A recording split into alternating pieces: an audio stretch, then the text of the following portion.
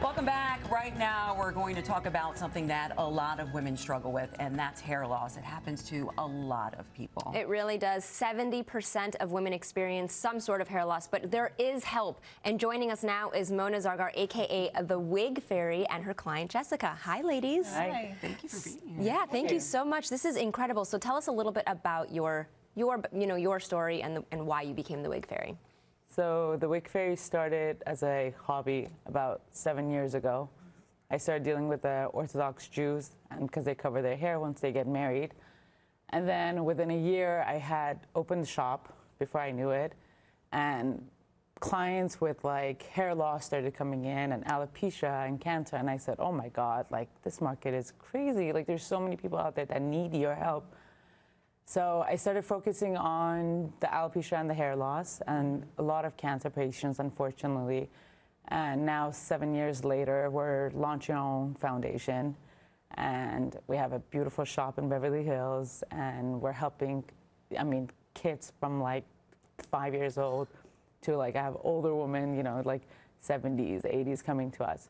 So it's really a passion, and it's something that it's just the beginning of it, and I'm very excited about this whole process. Yeah, and Jessica is one of your clients. Yeah. Jessica, so can you tell us a little bit about your story and how Mona helped you? Yeah, absolutely. So when I was 7 years old, I was diagnosed with alopecia, and I have the version of it where you basically lose all of your hair, all of your head hair, eyebrows, eyelashes, everything.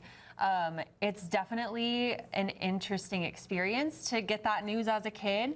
Yeah. And then you're kind of left with the diagnosis and you don't really know where to go from there. Mm-hmm. It can kind of be a daunting experience. So I grew up kind of going between a bunch of wigs, between not wearing wigs, kind of experimenting a little bit. And then I moved up to LA for college, and I luckily found Mona as the first person in my search, because it can be really daunting to be able to find that. But I walked into her shop, and it's just such a welcoming environment, and they help you so much. And like that really makes the difference, because when you're going through this kind of by yourself, you don't really know the best practices. You don't know like what's going to look really good. Yeah. And the way that they were just able to like walk you through that and make you feel like, okay, we got you, you're here, like we'll figure it out. That really like makes such a difference. So before we actually go through the process of how you do it, can we see the difference from this to not having it? Yeah, absolutely. That way we can kind of walk through what take it off. You want to take it off? Yeah, it looks great. It looks Thank you. amazing. Yeah, so right now I'm wearing basically two pieces. I have this full piece on, and then on the inside of it is this lace piece that we'll talk about as well, and that kind of detaches from it. Mm-hmm. Yeah, so you can feel it. It's so soft and nice. Because when you first see it, this is incredible. Like I would have never even expected anything. So it's all human hair, and literally it's ponytails cut off and sewn into wigs. Okay. So and it's comfortable too. So it's got this so lining on the inside. Okay. And especially when you don't have hair, that can really bother you. Yeah, exactly. This is how much does this cost? It could start anywhere from like $700 and it'll go up to like $3,000. Okay. We make custom pieces for people. There's nothing extra for that. The great thing about our wigs is it's not the basic that you see, like the synthetics that people are grabbing for a couple $100. Right. Yeah. These are wigs that you wear anywhere from 3 to 5 years. Yeah. So they're like a lifelong, and so they become a part. It's an investment. It becomes a part of your wardrobe. You know? Like I wear wigs. I've been wearing wigs for like 8 years now, and I have a full set of hair. And I choose to wear a wig, and I have different colors and different lengths.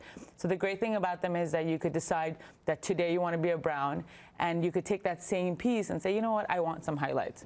And you could throw in highlights into it. So just whatever you would do on regular hair, you could do on our wigs, which normally you can't do with other wigs out there. Okay. So that's what makes these more special, you know? It makes it more fun to wear as well. Yeah. If I want to be blonde tomorrow, I can. Yeah. Or straight or curly. Gorgeous.